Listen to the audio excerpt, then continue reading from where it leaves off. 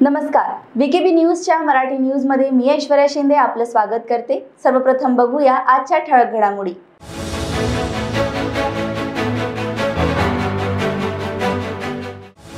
भाजपचा राज्यसभेत मोठा विजय। महाराष्ट्रात 6व्या जागेसाठी शिवसेना आणि भाजपमध्ये होती चुरशीची लढाई। महाराष्ट्रात महाविकास आघाडीला भाजपने दिला जोरदार धक्का।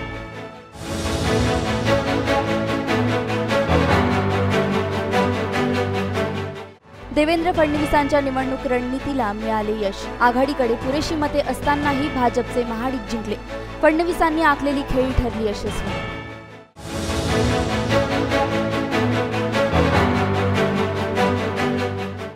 आणि राज्यसभेच्या 6 जागांसाठीची निवडणूक ठरली चुरशीची। राज्यसभेच्या निवडणुकीच्या निकालानंतर शरद पवारांनी दिली पहिली प्रतिक्रिया।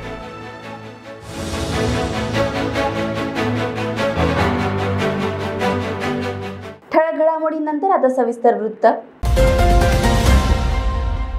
राज्यसभा निवडणूक केंद्रीय मंत्री निर्मला सीतारामन आणि पीयूष गोयल, काँग्रेसचे रणदीप सुरजेवाला आणि जयराम रमेश आणि शिवसेनेचे संजय राऊत हे उमेदवार सहज त्यांना आवश्यक असलेली मते मिळवून सहज निवडून आले।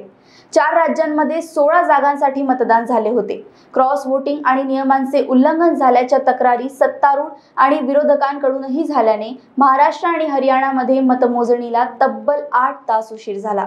भाजपचे 2 उमेदवार आणि भाजप पुरस्कृत 1 अपक्ष उमेदवार अशा तिघांचा विजय या निवडणुकीत लक्षवेधी ठरला। महाराष्ट्रात 6व्या जागेसाठी शिवसेना आणि भाजपमध्ये चुरशीची लढाई होती। शिवसेनेच्या संजय पवार यांना महाविकास आघाडीचा पाठिंबा होता, तर भाजपने धनंजय महाडिक यांना या लढाईत उभे केले होते।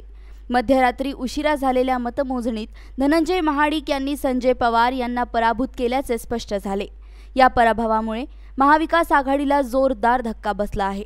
महाराष्ट्रातून भाजपचे केंद्रीय मंत्री पीयूष गोयल, राज्यातले माजी मंत्री अनिल बोंडे आणि धनंजय महाडिक, शिवसेनेचे संजय राऊत, राष्ट्रवादी काँग्रेसचे प्रफुल्ल पटेल आणि काँग्रेसचे इम्रान प्रतापगडी हे विजयी झाले आहेत। महाराष्ट्रातील या विजयाचे शिल्पकार भाजप नेते देवेंद्र फडणवीस यांनी त्यानंतर ट्विट केले की निवडणुका या फक्त लढण्यासाठी नाहीत तर जिंकण्यासाठी असतात। हरियाणामध्ये काँग्रेसला मोठा धक्का बसला, जेथे भाजपचे कृष्णलाल पनवार आणि भाजपने पाठिंबा दिलेले अपक्ष उमेदवार कार्तिकेय शर्मा यांनी विजय मिळवला, तर काँग्रेसचे माजी केंद्रीय मंत्री अजय माकन यांचा पराभव झाला। पनवार यांना 36 मते मिळाली, तर शर्मा यांना पहिल्या पसंतीची 23 मते मिळाली। दुसऱ्या पसंतीच्या मतांच्या आधारे त्यांचा विजय नोंदविला गेला। राज्यसभा निवडणुकीमध्ये भाजप विजयी झाले आणि शिवसेना पराभूत झाला आहे। या संदर्भात भाजपाचे माजी खासदार किरीट सोमय्या यांनी शिवसेनेवर टोला लगावला आहे। या निवडणुकीचे निकाल म्हणजे ठाकरे सरकारचा निकाल लागण्याची सुरुवात। उद्धव ठाकरे यांचा माफिया सरकारचे आता काउंटडाऊन उलटी गिनती सुरू झाली आहे। भाजपच्या नेत्या पंकजा मुंडे यांना तिकीट नाकारल्याने मुंडे समर्थक आक्रमक झाले असून भाजपने आयात उमेदवारांना तिकिटे दिली। मात्र ज्या स्वर्गीय गोपीनाथ मुंडे साहेबांनी महाराष्ट्रात भाजप वाढविला त्या मुंडे साहेबांच्या कन्या माजी मंत्री पंकजा मुंडे यांना तिकीट नाकारले असा आरोप मुंडे समर्थकांनी केलाय। पंकजा मुंडे यांना भाजपने विधान परिषद तिकीट नाकारल्याने आक्रमक झालेल्या मुंडे समर्थकांनी आज बुलढाणा जिल्ह्यातील देऊळगाव राजा येथे टरबूज फोडून निषेध केला। यावेळी विरोधी पक्षनेते देवेंद्र फडणवीस यांच्या विरोधात घोषणाबाजी करण्यात आली आहे। महाराष्ट्र विधान परिषदेसाठी भाजपने जाहीर केलेल्या उमेदवारात पंकजा मुंडे यांचे नाव नसल्याने मुंडे समर्थक नाराज आहेत। काल परवा एका मुंडे समर्थकाने भर पत्रकार परिषदेत विष प्राशन करून आत्महत्येचा प्रयत्न केला होता। त्यानंतर विरोधी पक्षनेते देवेंद्र फडणवीस यांच्या विरोधात पंकजा मुंडे समर्थकांनी आघाडी उघडली आहे। पंकजा मुंडे या बहुजन नेत्या आहेत, त्यामुळेच भाजपा बहुजन नेतृत्वाला पुढे येऊ देत नाही असा आरोप समर्थकांनी केला आहे। तर येणाऱ्या काळात जिल्हा परिषद पंचायत समितीमधून भाजपाला हद्दपार करून भाजपच्या बहुजन विरोधी धोरणाचा बदला घेणार असल्याचे आंदोलनकर्त्यांनी सांगितले। तर यावेळी कार्यकर्त्यांनी रस्त्यावर टरबूज फोडून भाजपचा जाहीर निषेधही करण्यात आला आहे। काल परवा महाराष्ट्रामध्ये विधान परिषदेच्या इलेक्शनच्या संदर्भामध्ये एक महाराष्ट्राच्या भारतीय जनता पार्टीने एक यादी 5 लोकांची फ्लॅश केली। त्यामध्ये श्रीकांत भारती असतील, प्रवीण दरेकर असतील, प्रसाद लाड असतील, उमा ठाकरे असतील किंवा अजून कोणी असतील, समस्त बहुजन समाजाच्या वतीनं आमच्या नेत्या आमच्या आदरणीय पंकजाताई मुंडे साहेबांचं नाव शेवटच्या क्षणापर्यंत फायनली सांगून महाराष्ट्रातील तमाम बहुजन समाजाला चॉकलेट देण्याचं काम आतापर्यंत या भारतीय जनता पार्टीने केलंय। आणि ती भारतीय जनता पार्टी नेहमी आमच्या लोकनेत्या पंकजाताई मुंडेंना या ठिकाणी डावलण्याचा प्रयत्न करते। म्हणून समस्त जळगाव तालुक्यातील नाही तर बुलढाणा जिल्ह्यातील समस्त बहुजन समाजाच्या वतीने आज आम्ही भारतीय जनता पार्टीचा या ठिकाणी निषेध केला। येणाऱ्या काळामध्ये जर भारतीय जनता पार्टी काही या ठिकाणी शिकली नाही तर येणाऱ्या काळात भारतीय जनता पार्टीला या ठिकाणी बहुजन समाज या बुलढाणा जिल्ह्यातील दाखवल्याशिवाय राहणार नाही, एवढंच या ठिकाणी आम्ही आवाहन करतो। आणि अजूनही तो कोण चंपा तो कोण फॅन्स हो त्यांनी अजून समजून घ्यावं, आमच्या उग्र भावना समजून घ्याव्या। नाहीतर येणाऱ्या काळामध्ये जिल्हा परिषद असतील, पंचायत समिती असतील, महानगरपालिका असतील किंवा नगरपालिका असतील त्यामध्ये आम्ही हिसका दाखवल्याशिवाय बहुजन समाजाचे लोक थांबणार नाही, एवढंच सांगतो।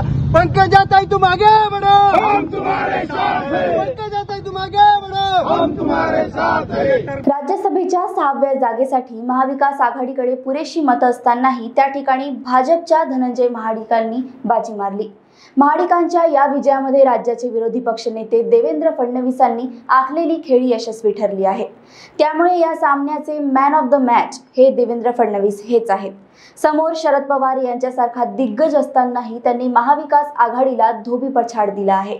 देवेंद्र फडणवीस म्हणाले की धनंजय महाडिक यांना 41.5 मतं मिळाली तर शिवसेनेच्या संजय राऊत यांना 41 मतं मिळाली। जे मत बाद झालं ते मत ग्राह्य धरलं असतं किंवा मालिकांना मताचा अधिकार दिला असता तरी आमचा उमेदवार निवडून आला असता। यामध्ये ज्या अपक्षांनी आम्हाला मतं दिली त्यांचे आभार। जे स्वतःला महाराष्ट्र समजतात त्यांना या विजयाने लक्षात आलं असेल की ही जनता म्हणजे महाराष्ट्र आणि मुंबई आहेत। ही विजयाची मालिका सुरू झाली आहे आणि ती आता कायम सुरू राहील। वेळ झाली आहे एका छोट्याशा विश्रांतीची, भेटूया विश्रांतीनंतर। बाय। सब जानना चाहते हैं मेरा फेवरेट कलर, मेरा फेवरेट डेस्टिनेशन, मेरी फेवरेट डिश, पर कोई ये नहीं पूछता कि फेवरेट डिश मैं बनाती कैसे हूँ। अरे यार, जिसे टेस्टी खाना पसंद है वो अच्छे टेस्ट तक पहुँच ही जाता है। सुरुचि मसाले, खाने में हो रुचि तो घर लाइए सुरुचि। अपने सपनों की उड़ान भरने की इच्छा तो हर किसी की होती है, पर पंख भी तो मजबूत होने चाहिए जो देता है flywheel aviation academy. Flywheel aviation academy एक ऐसा इंस्टीट्यूट है जहां पर एयरलाइंस एंड एयरपोर्ट हॉस्पिटैलिटी और टूरिज्म मैनेजमेंट, साथ ही यहां campus interview, guidance by industry expert, practical training at airport, expert faculty, personal grooming जैसे कई सारे बेनिफिट्स आप पा सकते हैं। Flywheel aviation academy, 1 degree 3 job opportunities. Flywheel aviation academy gives you a degree और diploma with a job. Flywheel aviation academy, 365 Gandhinagar, LAD college square, beside Karnataka bank, Nagpur.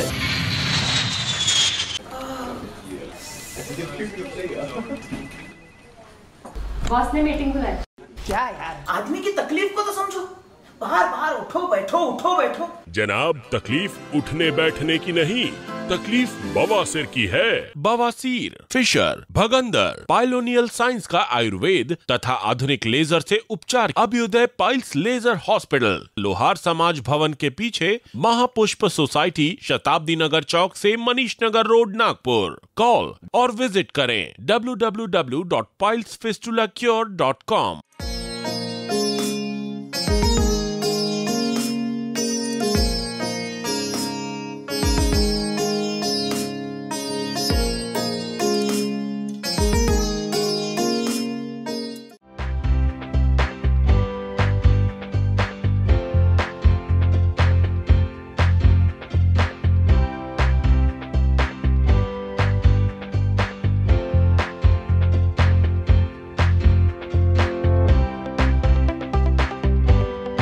विश्रांतीनंतर आपले स्वागत। राजस्थानमध्ये काँग्रेसचे 3 उमेदवार विजयी झाले आहेत। या उमेदवारांमध्ये काँग्रेसचे महासचिव तथा माजी केंद्रीय मंत्री मुकुल वासनिक हे विजयी झाले आहेत। वासनिक यांच्या विजयामुळे आज बुलढाण्यातील जयस्तंभ चौकात भारतीय राष्ट्रीय काँग्रेसच्या वतीने फटाके फोडून तसेच पेढे वाटत जल्लोष साजरा करण्यात आला आहे। राजस्थानमध्ये 4 जागांसाठी मतदान पार पडले, मात्र मैदानात 5 उमेदवार उतरल्याने राज्यसभेची ही निवडणूक रंगतदार ठरली होती। काँग्रेसचे प्रदेश उपाध्यक्ष संजय राठोड यांच्या नेतृत्वात हा जल्लोष साजरा करण्यात आला होता। यावेळी काँग्रेसचे पदाधिकारी व कार्यकर्ते उपस्थित होते। आज माननीय अखिल भारतीय काँग्रेस कमिटीचे सरचिटणीस आदरणीय मुकुल वासनिक साहेब आज राजस्थान राज्यसभेवर निवडून गेलेत त्यांचं आम्ही या ठिकाणी मनपूर्वक सर्वप्रथम अभिनंदन करतो आणि आमच्या नेत्या अखिल भारतीय काँग्रेस कमिटीच्या अध्यक्षा आदरणीय सोनियाजी गांधी, आमचे नेते आदरणीय राहुलजी गांधी, आदरणीय प्रियंकाजी गांधी आणि राजस्थानचे मुख्यमंत्री आदरणीय अशोक गहलोत साहेब यांचं आम्ही मनपूर्वक आभार मानतो। आज मुकुल वासनिक साहेब राज्यसभेवर निवडून गेलेत। खऱ्या अर्थानं पक्षामध्ये काम कसं करायचं हे मुकुल वासनिक साहेबांकडून शिकलं पाहिजे। आजपर्यंत कोणत्याही पदाची अपेक्षा न करता फक्त काँग्रेस पक्षाचं काम करायचं आणि काँग्रेस पक्षाच्या संघटनेला वाहून घ्यायचं हेच मुकुलजींनी आतापर्यंत केलेलं आहे। आणि आज मागच्या दिवसांमध्ये कधी लोकसभेवर होते, कधी मंत्री होते, कधी मंत्री नव्हते, परंतु पक्ष संघटना ही त्यांनी कधीच सोडलं नाही आणि पक्ष संघटनेचं काम अत्यंत चांगल्या पद्धतीनं करून काँग्रेस पक्ष हा संपूर्ण भारतामध्ये महाराष्ट्रामध्ये कशा पद्धतीनं मजबूत होईल अशा पद्धतीचा प्रयत्न त्यांच्या माध्यमातून नेहमीच झाला आहे। आणि विशेषतः बुलढाण्यामधून मुकुलजी 4दा खासदार झालेले आहेत, त्यामुळं बुलढाणा जिल्ह्याचं सर्व नेतृत्व हे मुकुलजी काँग्रेसचं त्या ठिकाणी करतात आणि बुलढाणा जिल्ह्याचा अभिमान आहे की आज मुकुलजी त्या ठिकाणी राज्यसभेवर गेले। त्यांचं आम्ही बुलढाणा जिल्हा काँग्रेस कमिटीतर्फे, महाराष्ट्र प्रदेश काँग्रेस कमिटीतर्फे अभिनंदन करतो। धन्यवाद। बुलढाणा शहरातील गजबजलेल्या चांडक लेआउट परिसरात आज सकाळी 6 वाजता दरम्यान अस्वल आढळून आल्याने खळबळ उडाली। वन विभागाच्या पथकाने 3 तासांच्या प्रयत्नांनंतर अस्वलाला पिंजराबंद केले आहे, पण हे अस्वल इथवर कसे आले याविषयी आश्चर्य व्यक्त होत आहे। चांडक लेआउट परिसरात अस्वल शिरल्याने सकाळी दिसून येताच वन विभागाला माहिती देण्यात आली। रॅपिड रिस्पॉन्स टीम आणि वन्यजीव संरक्षण दलासह पोलीस घटनास्थळी दाखल झाले। तोवर परिसरातील लोक घटनास्थळी अस्वल पाहण्यासाठी आले होते। गोंधळ वाढू लागत असतानाच वन विभागाच्या कर्मचाऱ्यांनी अस्वलावर निशाणा साधत बेशुद्ध केले आणि पिंजऱ्यात बंद करून जंगलाकडे घेऊन गेले। राज्यसभेच्या 6 जागांसाठीचं मतदान काल पार पडलं। भाजपने यात 3रा उमेदवार दिल्याने राज्यसभेच्या 6 जागांसाठी 7 उमेदवार रिंगणात होते, त्यामुळे ही निवडणूक चुरशीची झाली। या निवडणुकीचा निकाल शनिवारी मध्यरात्री लागला। या निकालाबाबत राष्ट्रवादीचे सर्वेसर्वा शरद पवार यांनी आपली पहिली प्रतिक्रिया दिली आहे। जो निकाल म्हणजे आजचा म्हणण्यापेक्षा मध्यरात्री किंवा पहाटे आलेला निकाल तुम्हाला अपेक्षित होता का? काय जे घडलं त्याचं एकदम मिडनाईट ड्रामा त्याच्यावरती तुम्ही? मला स्वतःला फार धक्का बसेल असा प्रकारचा निकाल नाही।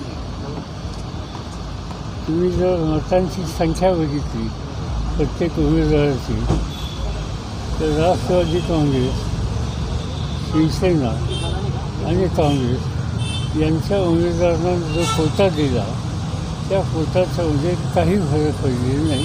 फक्त एक मत प्रफुल्ल पटेल यांना जादा पडले आणि ते कृष्ण आले मला ठाऊक आहे ते या आघाडीचं नाही, दुसऱ्या बाजूचं आहे। हा भाग थोडा आता 27वी जी शिवसेनेने लढवली तिथं आमची गॅप फार होती, मतांची संख्या कमी होती, पण धाडस केलं आणि प्रयत्न केला। त्या प्रयत्नामध्ये अपक्षांची संख्या ही भाजपकडे अधिक होती, आमच्याकडे कमी होती, तरीही दोघांनाही पुरेशी नव्हती आणि त्यामुळं भाजपने आम्हाला पाठिंबा देऊ इच्छिणारे जे अपक्ष होते त्यांना आपल्या बाजूला घेण्यासाठी जी काही यशस्वी कारवाई केली त्याच्यात त्यांना यश आलं आणि त्यामुळं हा फरक पडलेला आहे। नाहीतर ही जी आघाडी आहे त्या आघाडीच्या एकंदर संख्येप्रमाणे त्यांना मतदान झालेलं आहे, याच्यात वेगळं काही नाही। जो चमत्कार झालेला आहे तो चमत्कार मला मान्य केलं पाहिजे की देवेंद्र फडणवीस यांची माणसं आपलीशी करणं विविध मार्गाने त्या मार्गात त्यांना यश आलं। सर याचा सरकारच्या स्थिरतेवरती किंवा कॉर्डिनेशनवरती काय परिणाम होईल? काही परिणाम होणार नाही। तुम्ही कॅल्क्युलेशन बघा ना, ही सगळी संख्या बघितली तर सरकारला सरकार चालवायला जे बहुमत हवं त्याच्यात काही कुठं धक्का नाही। शिवसेना आणि काँग्रेसने कोट्यापेक्षा जास्त म्हणजे सुरक्षित म्हणून काही मतं पहिल्या कॉर्डिनेशन आहे ते व्यवस्थित होतं की कॉर्डिनेशनमध्ये कुठे कमी पडलं? नाही, मला काही कमी पडलेली दिसत नाही। 1-2 मतं इकडं तिकडं जागा घेतली ते पण जादा जी घेतली ती 2 नंबरची दिली आणि त्यावरती त्यांना मिळाली. पण ती कोणती ती मतं कुठली असं म्हणता येईल आपल्याला, ती कुठली?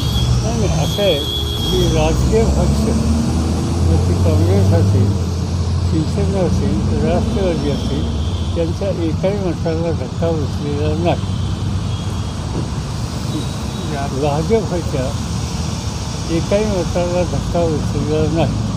आता राहिला अपक्षांचा लाभ, त्या लाभमध्ये गमती झालेली आहे. साहेब एवढं राष्ट्रवादीची मतं व्यवस्थित ट्रान्सफर झाली का की प्रफुल्ल पटेलांना व्यवस्थित सेक्युर करण्यासाठी एक्स्ट्रा मत राष्ट्रवादीकडे जास्त आलं, जे जर शिवसेनेच्या उमेदवाराला गेलं असतं तर विजयाची संधी राहिली असती? गंमत असं आहे की ते एक्स्ट्रा मत शिवसेनेला जाणारं नव्हतं. ते एक्स्ट्रा मत आमच्या विरोधकांच्या कोट्यातलं होतं जे राष्ट्रवादीला आलं, प्रफुल्ल पटेलांना. आणि त्यांनी मला सांगून दिलं. तिथं अनेक असे लोक आहेत की कधी काही त्यांनी माझ्यावर काम केलेले. मी जर एखादा शब्द टाकला तर नाही म्हणायची त्यांची तयारी नसते, पण मी त्याच्यात पडलो नाही. पण एकाने स्वतःहून मला सांगितलं. भाजपचं एक मत कुठलं असं तुम्हाला? भाजपचं नाही, अपक्षातलं, पण भाजपचं बरोबर असतं. साहेब जे काही घडलं म्हणजे आपण पाहिलं की दुपारी 3 पासून जे सुरू होतं पहाटे 3 पर्यंत सगळा ड्रामा सुरू होता. तुमच्या सगळ्या राजकीय कार्य म्हणजे जवळजवळ 55 वर्षाच्या याच्यामध्ये 3चे जे रात्री काहीतरी उशीर झाला त्याच्यासाठी जी हरकत घेतली होती तो रवीचा खेळ होता. आणखी काय असं आहे की राज्यसभेच्या निवडणुकीचा नियम असा आहे की वोटरनी पक्षाच्या नेतृत्वाला मत दाखवायचं असतं. मत दाखवायचं असतं तर दाखवायचा अधिकार आहे. आणि त्यामुळे जर कोणी पटोलेंना मत दाखवलं किंवा जयंत पाटलांना मत दाखवलं त्याच्यात बेकायदेशीर काही नाही आणि तो निकाल शेवटी निवडणूक आयोगाने दिला. फक्त एकच आहे, त्याच्यासाठी 4 तास उशीर झाला. निवडणूक आयोगाच्या निकालाबद्दल काय म्हणाल? कारण शिवसेनेच्या सुहास कांदे यांचं मत जे आहे ते निवडणूक आयोगाने बाद केलं. मला त्यांचं मत का बाद झालं माहिती नाही.